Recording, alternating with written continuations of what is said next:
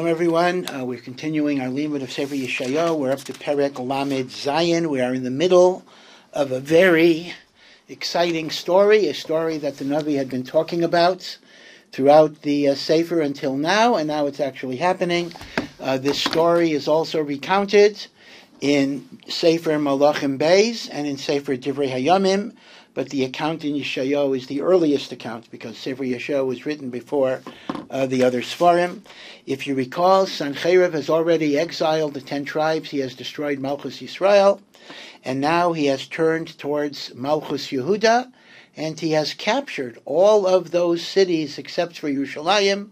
He sends his general Rav Shaka, who according to Chazal is Yisrael Mumar, to kind of demoralize the people by saying Hashem is not going to help you and Mitzrayim is not going to help you and you might as well surrender and then I won't destroy you and I will just exile you to another land. And Chizkiyahu's advisors have now come to Chizkiyahu. Kuruei begodim, their garments are ripped in mourning, both for the tzara that they're under and, as Rashi says, because of the Chilul Hashem and the Chiruf V'Giduf of Rav Shaka, who said that if the gods of the other nations didn't help their nations, why should the God of Israel help the Jews? In other words, he is equating Chas v'Shalom HaKadosh Baruch Hu with all of the worthless Avodah Zarah, and that's a Chiruf V'Giduf. So, Chizkiyahu gets this message, and Pasuk Aleph, Perek Lamed Zayin begins, Vayehi kishmai HaMelech Chizkiyahu v'yikras begadav. When Chizkiyahu hears this, he too rips his garments, just as they have done. Vayiskas pasuk, and he put on sackcloth.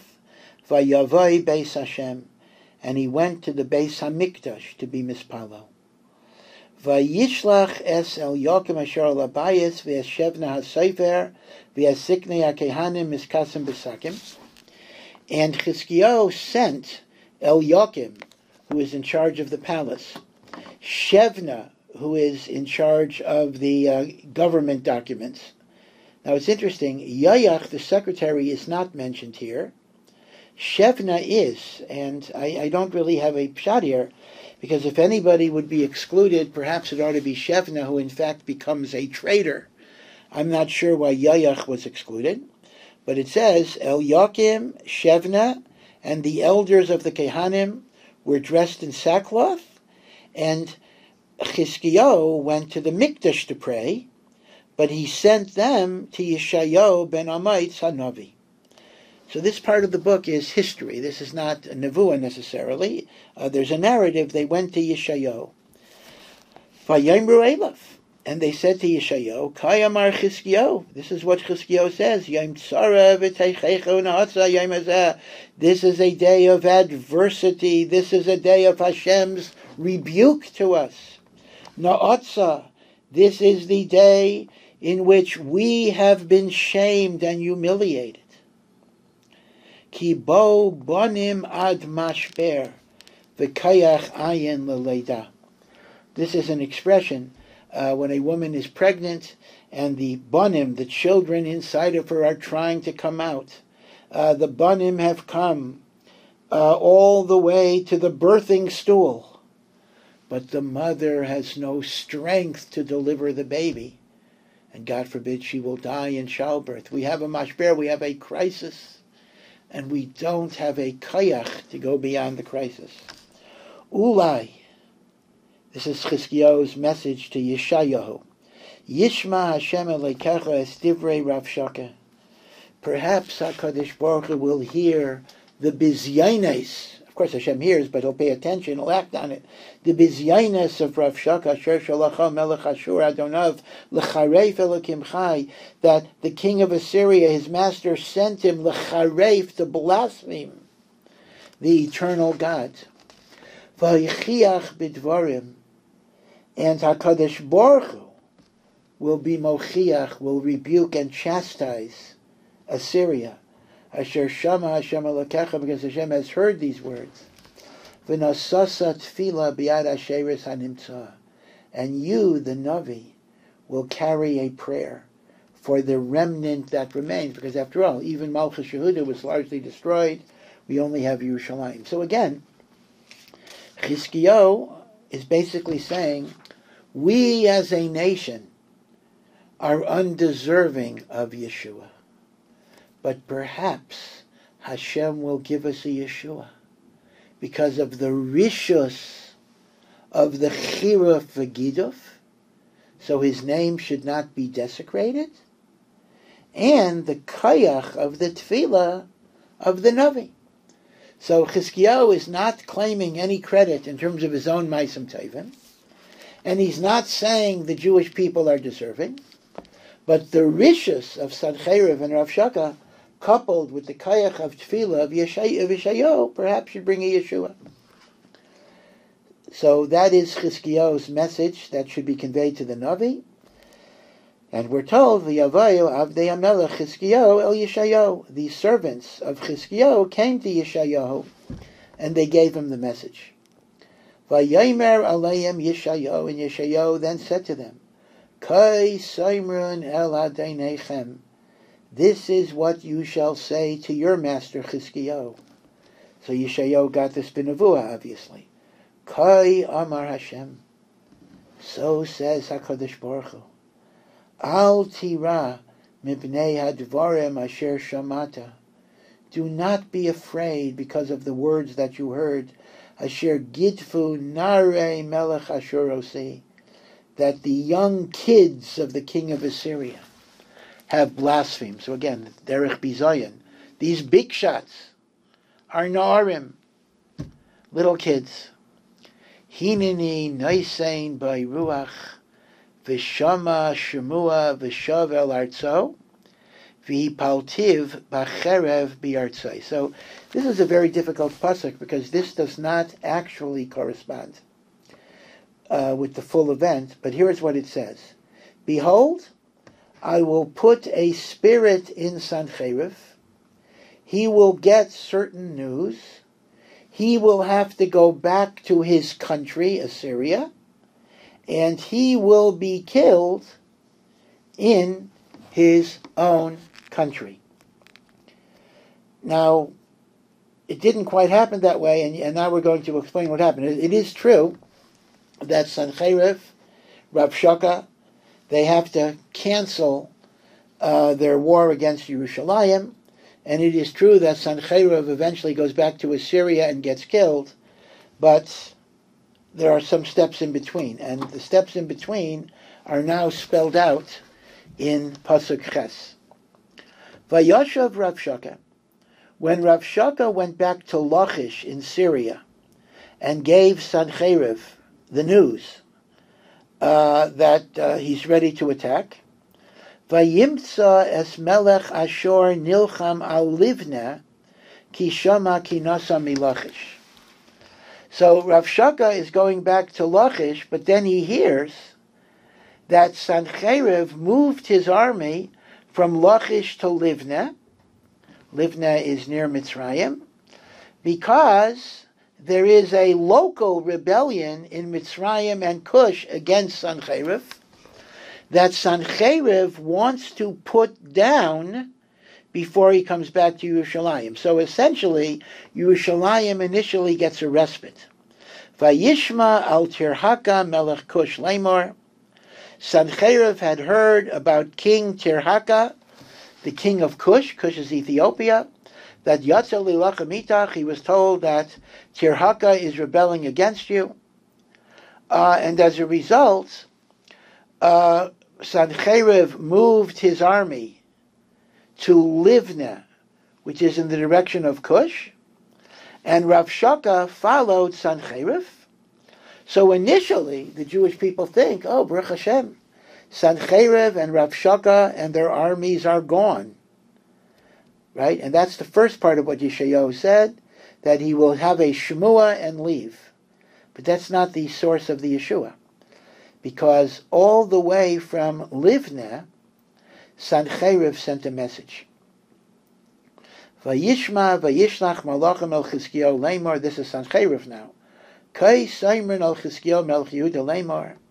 Al yeshayahu lekecha asher tabech bar lemor lo tinasin Yerushalayim biad melech Ashur. don't let your own God fool you that Yerushalayim will not be delivered. In other words, don't think that this means anything. I'm coming back. Hine ata shamata asher asu malchei Ashur l'chol haratzos lachrimam. You have heard that all the kings of Ashur, my predecessors, Shalmaneser, Tiglath-Pileser, you know what they've done to all the lands to destroy them. V'ata tinotzel. You think you're going to be saved. Again, this is very similar to what Rav Shaka said, but now it's coming from Sancheriv, who is being distracted in a campaign against Mitzrayim and Cush. Ha'itzilu osam Elohei Hagoyim asher yishchitu avosai es Gozan v'es Choran v'retzev uvnei Eden asher b'Talasar. This is a list of cities. Did the gods of the nations that my forefathers destroyed, Gozan, Choran is the place of Lavan, Retzev, B'nei Eden, in Talasar, Ayei Melech Hamas, Melech Arpad, Melech Leir Sepharvaim, Heina v'Iva, where are these great kings? None of their gods helped them. Again, spoken like an Oved Avodah Zarah. Why should your God help you? I am stronger than their gods. I am stronger, chas v'shalom, than your God. So this is the message. So even though there's a respite, the armies are not here. The armies of Sancheriv have been diverted. But Sancheriv sends messages to Chizkiyahu. Don't think it is over. So Chizkiyahu once again comes back to the Beis HaMikdash. So apparently he was not a Kohen, but the Mikdash was a makam of tefillah for him, just as Shlomo HaMelech said. Vayik, when he dedicated the first Mikdash, Vayika Chizkiyahu es hasfarim miyad malachim. Chizkiyahu took the documents, the messages, the letters he got from the Shaluchim, and he read them. Vayal Beis Hashem. He went back to the Beis HaMikdash. Vayifreseyu Chizkiyahu lifnei Hashem. And he spread, remember these were like scrolls, he spread the scrolls in front of the Beis HaMikdash. Now again, this might mean in front of the Kodesh HaKadoshim. Now he wasn't a Kohen, so he couldn't enter the Heichel, so presumably he was in Ezras Yisrael. And now Chizkiyahu prays. Vayispalel Chizkiyahu. So now again, you have to understand what's going on. Yeshayahu's nevuah, for reasons I don't know exactly, was somewhat ambiguous because it seemed to convey the idea. See, the question is, why isn't Chizkiyahu batuach in the nevuah of Yeshayahu? Because Yeshayahu seemed to say, when Sancheriv leaves, he's going to get killed and will not be a threat anymore. That seems to be the nevuah that Yeshayahu gave, but now it appears that that nevuah is not going to be Mekoyim because Sancheriv is coming back, and Sancheriv did not return to Assyria. So now Chizkiyahu is worried, perhaps the nevuah is not going to be Mekoyim, so he himself davens. Vayispalel Chizkiyahu el Hashem lemar. Hashem tzavakais Elokei Yisrael yeshev akruvim. Hashem of the armies of the world, the powers of the world, the God of Israel, who dwells among the cherubs, meaning the makom of the Shekhinah is above the Arain between the two Kruvim. Atahu Elokim levadcha l'chol mamlechais haaretz. You are the only God, the supreme power, for all the kingdoms of the world. Atah sisa es hashamayim v'es haaretz. You made the heaven and the earth. Hatei Hashem oznecha ushama. Incline your ear and hear our prayer. Pekach Hashem einecha ure'eh. Open up your eyes and see. Of course, Hashem hears and Hashem sees, but it means act upon it. Ushama es divrei sancherev asher shalach lecharev elokim chai. So again, he's not saying we have merit, but listen to the chiruf and the giduf and the blasphemy and the bizyonis that Sancheriv is now doing. Before it was Rav Shaka, and now it's Sancheriv. And now he says the argument that Sancheriv makes no sense. Omnam Hashem hichrivu malchei Ashuras kol arzos ve'zartzam. Yeah, Hashem, of course it's true that the kings of Ashur were able to destroy all other lands. And their gods and their idols were burnt with fire. But that's because Lo Elohim Hema, they are not God. Kiyem Maisei Yedei Adam, they are simply made by people. Eitz v'evan, wood and stone, v'yaptum, and they were able to destroy them. But you, Hashem, are real. V'yato Hashem Elokeinu, Hoshienu miyadai, save us from his hand. Why? Not because we're worthy and not because we deserve it, but Vayedu kol mamlechai sa'aretz ki atah Hashem levadecha, so that all the nations of the world will know you are the true God, that no idol, no false God was able to save their nation. But you, if you save us, you will show the world that you are the true God. So this is Chizkiyahu's prayer in the Beis HaMikdash. And now he gets another prophecy from Yeshayahu. Vayishlach Yeshayahu ben Amotz el Chizkiyahu Lemar, Ka yamar Hashem Elokei Yisrael, Asher ispalalta Elai el Sancheriv melech Ashur. So says Hashem, you have davened to me about Sancheriv. Zeh hadavor asher diber Hashem alav. And this is what Hashem says about Sancheriv. Baza lecha. You will be shamed. Lag alecha. You will be mocked. Besulat bas Sion acharecha rei shenia bas Yerushalayim. The virgin, that means the pure, uncorrupted daughter of Sion. Again, the Jewish people, even in their sins, are holy and beloved, like a basula that has never been touched by any other man. After you, they will shake their head. Again, this is an expression that when someone has undergone an extreme destruction, we shake their head we shake our heads in amazement. Ay, ay, ay, ay, ay. The Basulas Basiyin will shake its head in amazement, contemplating your destruction.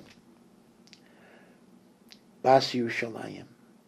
Esmi cheiravta v'gidavta. So again, it's as if the Navi is talking to Sancheriv, although this is a message to Chizkiyahu. Who have you blasphemed? Who have you insulted? Al mi harimaisa kail. Who do you dare lift your voice? Tivatisa mara meinecha kiloch Yisrael. You lift up your eyes to the sky as if you could curse the Holy One of Yisrael. Biyad avodecha cheiravta Hashem. And not only do you do it, but you send your avodim, Rav Shaka, to do it. Vataimer, and you say, Barayv richbi ani alisi maraim harim yarkasei levanan. And you say, because of the power of my chariots, I can ascend up to the highest mountains. That's the Harabayas, the Mikdash. You say, you can go to the Mikdash, Yarkasei Levanan, the ends of Lebanon. Again, so Lebanon here does not mean Lebanon, but it's the Beis HaMikdash that is called Lebanon, because it's Malbin, it whitens and tones for the sins of Am Yisrael. So you think you can conquer Yerushalayim and destroy the Beis HaMikdash. V'yechreis kaimas harazav, and you say you can cut down the high cedars, meaning the tzaddikim. Mifchar bereishav, the choice cypresses, again, big powerful trees. V'yavai maraim kitzai, and you say you could go to the heights. Yar Karmilai, the beloved forest of God. Again, this is a reference to the Beis HaMikdash. Ani, and you, again, this is all putting words in Sancheriv's mouth, words of arrogance, words of gaiva.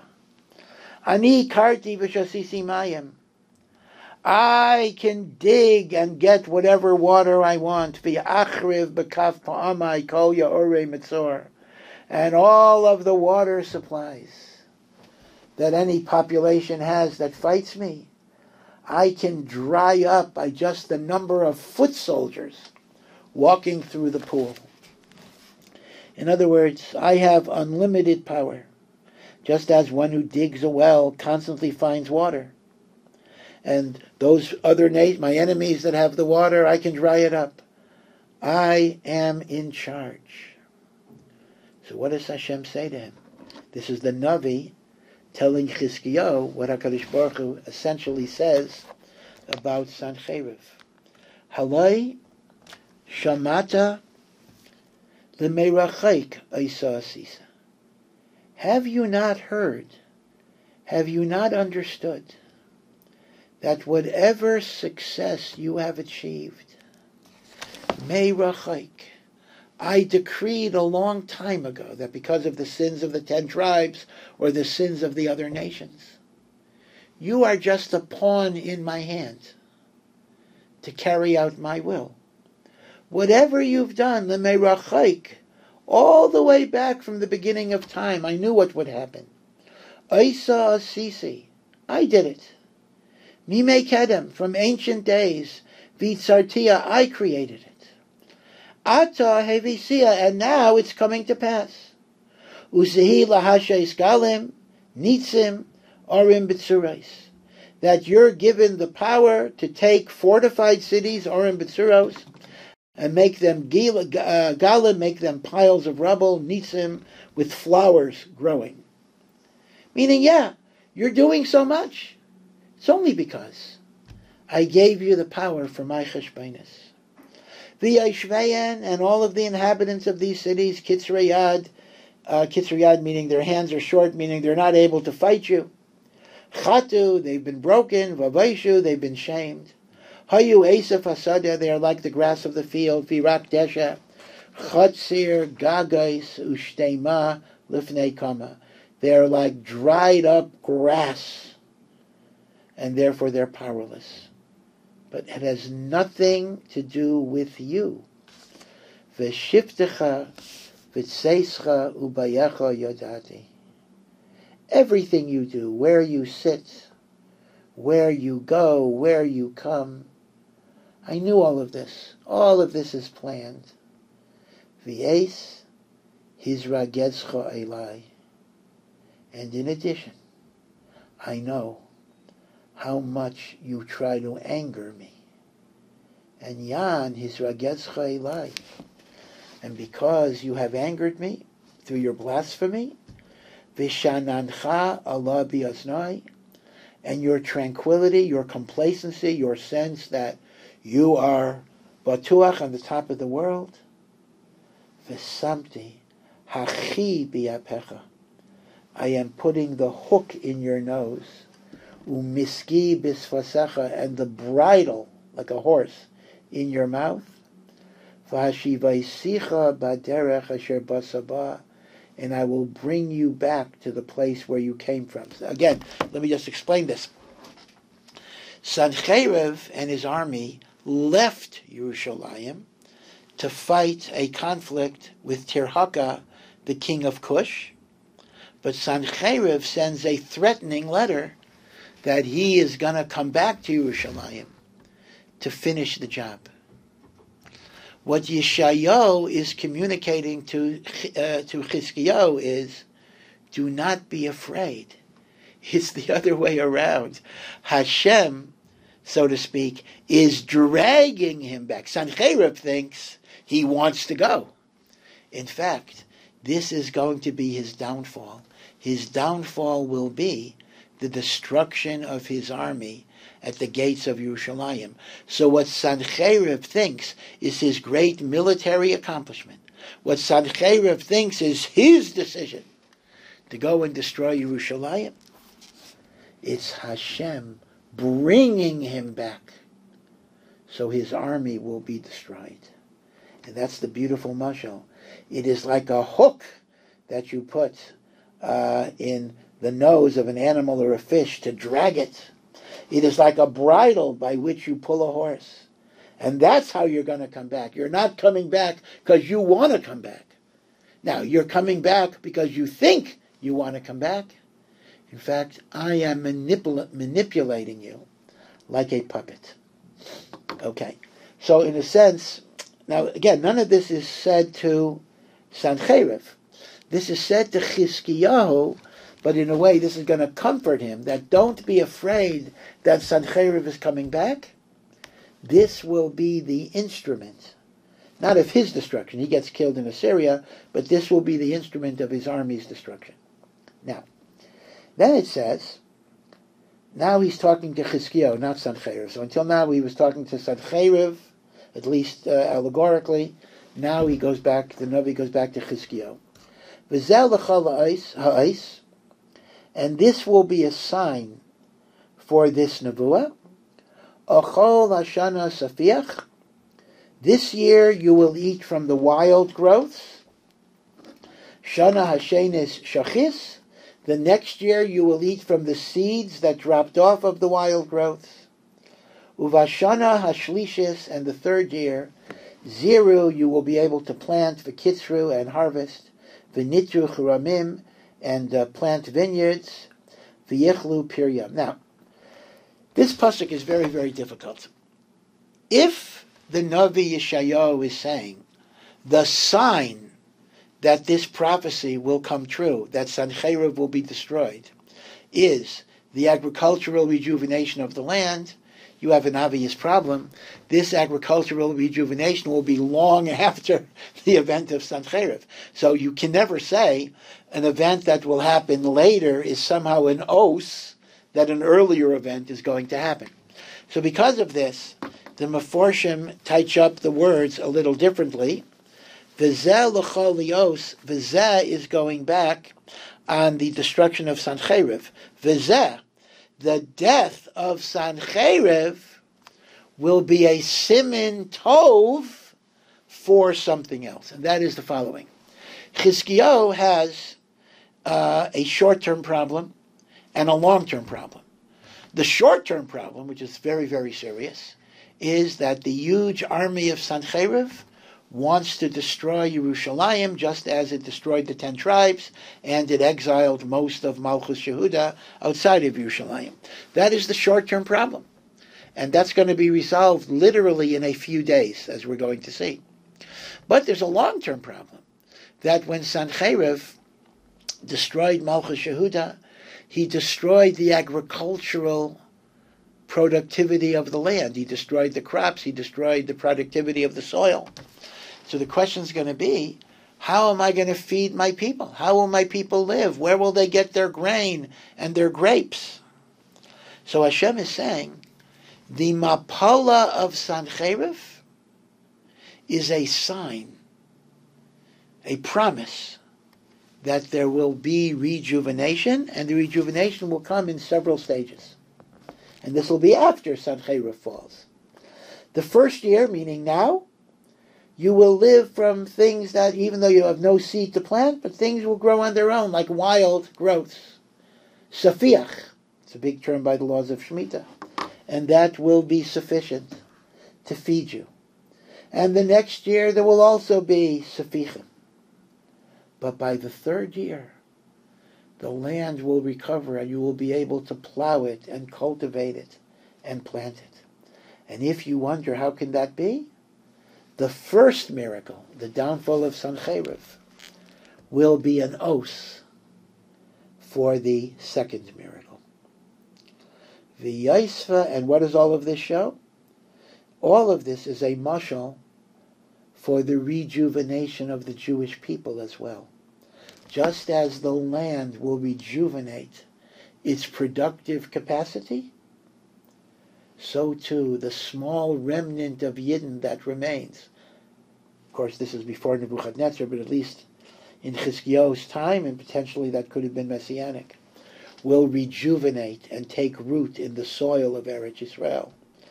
V'yasva pleitas Beis Yehuda nishara, the small remnant of Beis Yehuda that remains will have a shirish, will have a root in the ground. V'yasa pri lamala, and will produce fruit, Torah and mitzvahs, above. Ki mirushalayim teitzei she'eres upleita me'artziyim, that from Yerushalayim there will be a hatzalah, So there will be a she'eris, a remnant. There will be a remainder from Har Tzion. Let me just point out a simple observation. In Tanakh, Har Tzion either means the Temple Mount, Har Moriah, Harabayas, or it sometimes refers to Yerushalayim as a whole. Do not confuse the contemporary Mount Zion, Har Tzion, with the use of Har Tzion in Tanakh. Mount Zion is actually a Christian designation for the western hill. The Harabayas is on an eastern hill, and Har Tzion is on the west. It is actually presently outside of the walls of the old city, although Chizkiyahu had enclosed it. And it was called Mount Zion only by the Christians in the Middle Ages, and now we call it Har Tzion. But that is not the Har Tzion that is alluded to in Nach. Har Tzion in Nach is either Harabayas or sometimes all of Yerushalayim. And from Yerushalayim and Har Tzion there will be a She'eris and a Pleta. Kinas Hashem Tzivakos Tasezos. It is the zealousness of God for His people that will do this. So that'll be the os, the agricultural productivity. In other words, the destruction of Sancheriv will be an ice for the productivity, and the productivity will be an ice for the rejuvenation of the people. And therefore, bottom line, this is yeshayahu to Chizkiyahu. L'chein, ka yamar Hashem el melech Ashur. So says Hashem, again, not to Melech Ashur, but about Melech Ashur. Lo yavay al erazes. He will not enter this city. Lo yaresh sham chetz. He will not shoot an arrow. Lo yikadmena magen. None of his shields will enter. Lo yishbach ala sailala. He will not be able to make a mound, right, in order to cross over a wall. Enemies will build mounds that they could climb over. That's called sailala. He won't do it. But derech asher ba yashuv, he will return to Assyria. In fact, that's where he'll die. V'yalir hazayis lo yavai. No Hashem. Says Hashem, he will not even enter Yerushalayim. V'ganaisi alo ir hazayis lo haishiyah. I will protect this city. I will protect it. Lamani. For my sake. So there shouldn't be a chilul Hashem. So Sancheriv shouldn't be able to say that the God of Israel is no better than any other God. Ulaman David Avdi. And for the merit of David, my faithful servant. Now the Gemara says in Brachas that this is a little musar to Chizkiyahu, because Chizkiyahu's tefillah asked Hashem to save the city in his merit. Now Lamaisa, there's a bit of a kasha. Until now, Chizkiyahu's tefillah did not mention himself. But we're going to see, it's a little ein muktim umorcha b'tayra, we're not going in full chronological sequence, that Chizkiyahu will incorporate in some of his prayers that his own zechuyos should merit a Yeshua. And the Gemara says, when you're taila in your own zechus, Hashem will answer you in the zechus of acherim. So Chizkiyahu, that was taila b'zechus atzmai, is given a Yeshua in the merit of David. And then, so anticlimactic, because the Navi had been talking about this so many times in prior prakim, the whole miracle is one pasuk. Vayetze malach Hashem vayake b'machane Ashur meya u'shmeinim v'chamisha elef v'yashkimu b'bayker v'hine kulam Pigarim Mesim. One pasuk. A Malach of Hashem came as the Assyrian army was encamped outside of Yerushalayim, and in one night, 185,000 soldiers were killed, and in the morning, all there were corpses. And according to Chazal, this actually happened the first night of Pesach.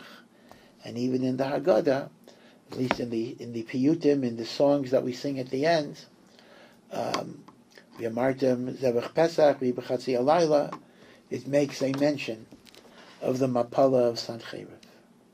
Now Sancheriv himself did not die. He saw this, and then he returned to his land, as the Navi said. Vayisa vayelech vayashev Sancheriv melech Ashur. Without an army, he went back to his capital. Vayeshev b'Ninveh. Right, Ninveh is the capital of Ashur. Vayihu mishtachaveh beis nisrech alehav. He is bowing down in the temple of Nisroch, his Getchka, his Avodah Zarah. Va'adra melech v'saretzar banav hiko b'charev. His own children, they wanted to be king. Or Adra melech and Sharetzar. Some are go as Saretzar, some say Sharetzar. They smote him with a sword, but because they were assassins, they were now in danger because Sancheriv had supporters. Haman nimlatu eretz Ararat. They ran to the land of Ararat, right? Ararat is where the Noach's Teva rested. Again, people say it's in Turkey. Vayimleich Esar Chadain b'nai Tachtav. So the actual ruler who replaced Assyria, who replaced Sancheriv, was Esar Chadon. But for all intents and purposes, there still was a king, a nominal king. But this was the end of the Assyrian Empire, and Nebuchadnezzar is going to take over. We're not discussing that now, but this was the great miracle of Yerushalayim being spared. And Chazal say, had the generation been worthy, this could have been the war of Gog and Magog. Sancheriv could have been Gog and Magog, and Chizkiyahu could have been Mashiach, and there would no longer be a Churban. Unfortunately, we were not worthy, and that's why the years after Chizkiyahu are years of Yerida and years of destruction.